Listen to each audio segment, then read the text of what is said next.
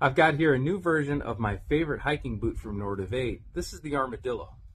So I've had about 3 pairs of the old version, high tops as well as a low top. But this version too, I thought I would show you before I get this thing all muddy. I'm getting ready to go out and move some tree stands. So I've got a protective toe cap here. And this feels like it's about the same material as the sole. So this is more of a rubberized style. And then I've got a heel cap as well to protect the back of my foot.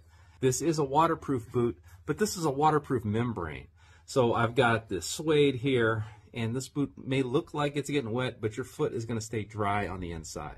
So here is the sole on the version 2 Armadillo, and this is aggressive enough where you're going to be able to maintain traction in nearly any terrain. So I'm going to be doing some short follow-up videos on these boots as I wear them. But you can almost guarantee they're not going to look this brand new and shiny when I'm done.